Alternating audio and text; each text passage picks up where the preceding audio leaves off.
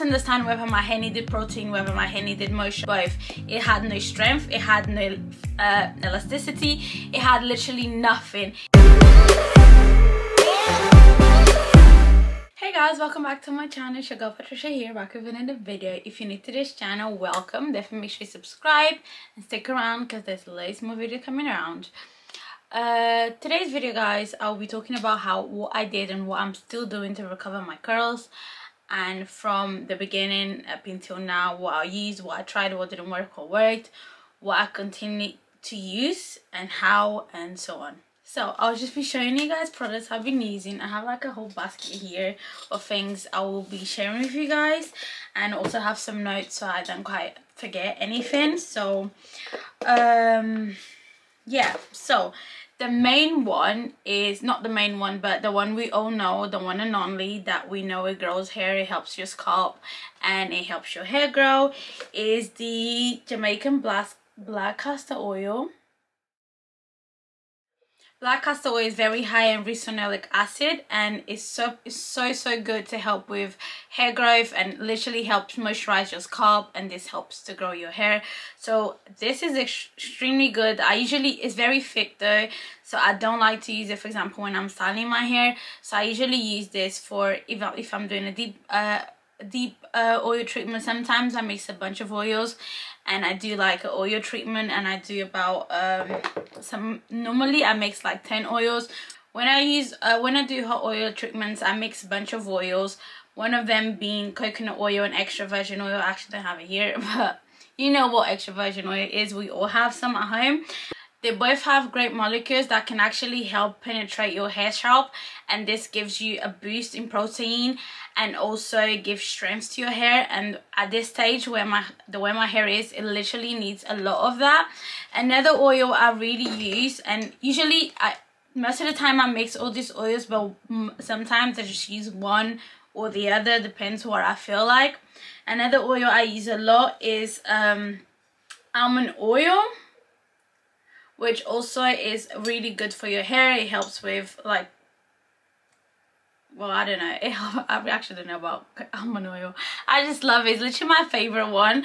This and coconut oil are definitely my favorite one. I use this to style my hair all the time. I just feel like it holds, like if you put products and everything in your hair and then you put oil, I feel like it holds the product in your hair and the moisture and everything. So I love that. I love it for that. I don't know if it actually does that, but I think it does. So I absolutely love it. Love the smell, and I use it all the time. I feel like it does give my hair loads of moisture once it's really dry, especially the times that have been very dry. So I use that all the time. Another oil I've been using is this Forest Shores oil. I got this one from Amazon, and is a Hallelujah hair oil for dry and damaged hair. So I've used like just a little bits most of the time during the night, like every day or so, and I just put it in, massage my scalp and leave it. That's what I do with a lot of oils. With black castor oil, coconut oil, almond oil, I sometimes just put a bit in my hand and I just moisturize my hair, like literally massage my scalp. And that's what I use most of the time with the oils. And one time I'll use another, sometimes I'll mix loads, sometimes I don't. If I do like a hot oil treatment, I'll use a bunch of oils, most of the time about 10 or 6 of them, and then I just sleep with it, and then the next day I just wash it. So that's what I usually do with my oils, and I've been doing that for quite a lot, like literally on the long run. I do it every like 2-3 weeks, and I do the deep treatment oil. It depends what your hair needs. You kind of need to understand what your hair actually requires for you to be able to do whatever. So I had to like literally understand what my hair needs at a certain point to be able to actually know what your hair wants. So for example, now I feel like I'm doing, I just realized it all like Sheer Moisture. I feel like I'm doing an ad for them, but I'm not. But yeah, these are my favorite masks. These are my favorite masks. So I'll talk about this one first. This one has been my favorite mask even before when I had my black hair. I always loved this and I swear by it. I absolutely loved. It's the Strengthen and Restore Treatment Mask from Sheer Moisture. It's a Jamaican black castor oil one. I've always loved this product, absolutely love it. It has all the stuff you need for your hair, you know, to give the strength you need for your hair. And I've always used this. I've always used it with my black hair also, and I always loved it. But once I dyed my hair, I felt like it wasn't giving me the results it was giving me with black hair, because I just felt like this was not helping my damaged hair. I feel like this I can use when my hair is like recovering again.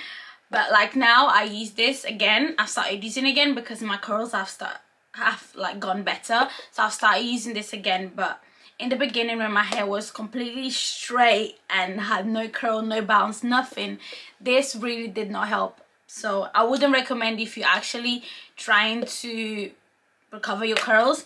On the other hand, instead of this one, I bought this one, which is actually a deep treatment mask for damage and transitioning hair. So this definitely works. So basically, I feel like this and this is just the opposite. This one is just for actual damaged hair, and this one is if your hair is already healthy and doesn't need this anything stronger. So yeah, I definitely love this one. And I literally, guys, I use pretty much everything. This is my second bowl already, and this is only my first one. This goes a long way. I've only got one, but it's also basically finished. Yeah, so this one, if you're actually looking for something like to bounce your curls and you need moisture and any like proper deep treatment like deep conditioner in your hair, definitely strongly recommend you get this one. However, I had to play with around these two masks. So this one is the Hydrate Repair Protein Treatment. Yeah, so I had to literally play with the both. So I had to literally understand what my hair needs. Did my hair need moisture? Did my hair need protein? And I had to work around it to see what actually my hair needed. So protein literally gives your hair strength, flexibility and elasticity. So my hair was not like, it would not bounce, it would not curl up, it would not do any of that because it was at a state. If you guys watched my previous video, which was about how I damaged my hair by dyeing it, you'll see how the conditions my hair were. I always set some clips in here, but definitely go ahead and watch that video so you understand the process a little bit better. So this is what I had to understand whether my hair needed protein, whether my hair needed moisture. My hair was completely, it needed both. I would literally tell you it needed both.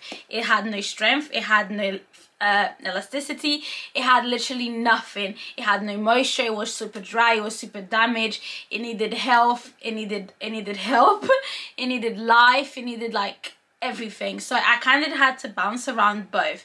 And one thing is, you can't use too much moisture, because in the beginning I was just using this and it was not giving me, it was giving me moisture to a certain point but not give me the curls I needed. It was not giving me, I couldn't see difference. So then I had to buy this one, and once I tried this one and I would balance the both, I could actually see my hair recovering and I could actually see some curls coming up. Most of the places I was seeing curls was literally my roots. So my hair was growing and all the hairs at the top here were actually recovering and getting curls and like the balance. It was bouncy, it was like getting more healthier. Just the ends weren't, which was when I decided to then cut those ends because there was just no more, there was no way it would recover anymore. At this point, a girl just had to cut it out. Like, there was no way out anymore. I literally needed to cut. So that's why I went deep into the cut I did. So protein and moisture. I keep saying this is deep treatment. For me, is like a moisture for your hair, and that's definitely what it is. And this is protein. Having a balance between both helps you get your like health, curls and bouncy curls and all the elasticity, the moisture, everything you want. So you need to have a balance between one or the other. So if protein, because my hair was really in a bad state, I would use it every 2 weeks. So I would use like 1 week I'll use protein, the other week I'll use moisture, the other week I'll use protein. But if your hair is healthy and you're not transitioning, protein, you can't use too much protein, you can't use too much moisture. So it's literally, but protein is much more, you can't use a lot of it basically. So you kind of literally have to work around it, like I've been saying. But protein, you basically, if your hair is healthy and is actually okay, you should technically only use it once a month, I would say, but because my hair was in the state that it was, I would use every week or so. So literally twice a month I was using it. And I would say in the beginning, in the first time I got it, I actually used it I used it for a month, literally once a week every month. So obviously I used it four times in that month, and it needed it. My hair really needed it. But then that's when I realized, okay, I need to kind of balance between the two. So then I stopped using this as regularly and I started incorporating the both. So that's literally what happened. And sometimes instead of using this one, I would buy a different mask. So for example, I had this one and I liked it, but at the same time I just didn't feel, this is sorry, I don't think I could show you. Could it focus? Yeah, so this is the Coconut Miracle Oil hair mask, and it was extra strength. It's for like bleached hair and everything, but I just wasn't a fan of it. I liked it, yes I did, it was okay, but I was not the biggest fan. So I did try it. I used it a couple of times, I think, and that was about it. But yeah, so that's the difference. And now I recently just bought this the Maui collection, so it should be a video coming out tomorrow or so, so it'll be up before this one, so definitely check that out if you have not yet. So this is a hair mask I used as a mask and I absolutely loved it. I also used as a leave-in conditioner and I absolutely loved the both. And yeah, so this is for dry and damaged hair, so I definitely recommend you use this as well. I really liked it as both leave-in conditioner and a mask. Is extremely thick. This is like my one use. It's extremely thick. I've only used it once and so far I've been very happy with it. I didn't need to restyle my hair or anything, put any product since I've washed it. Didn't need to do any sort of it. So I definitely recommend you also try these ones. But for the first, I definitely recommend you put a bunch of oils in your hair, definitely all the time. Use a lot of oils all the time. Try to use protein and moisture within the time. If you don't want to use this, if this deep treatment does not work with you, you can use any other deep conditioner that you feel like works with you and your hair. So definitely use one or the other as you go along, but these were my favorites and I swear by it, and I definitely want you guys to try them out. Definitely test them out if you are transitioning from, not just from bleached hair, my case is bleached hair, but if you are transitioning, you're like from heat damage, or that was my dog, sorry. So if you're also transitioning from like heat damage or any sort of, yeah, I definitely recommend you try these products as well. These are not just for bleached hair. In my case, it's because I bleached my hair and I complete damage. It's the same, whether it's bleached, it's damaged bleached, whether it's damaged dyed, whether it's damaged from straightness, damage from heat damage, that's what I tried to say. Whether it's whichever one it is the same. You have to treat your hair exactly the same way to recover it. So I strongly recommend you guys try, and definitely don't forget to use protein in your hair because it's very much needed. Don't bother just trying to use moisture, and because my hair is super dry, it needs the moisture. It also needs the protein, so definitely use both combined because it will really help.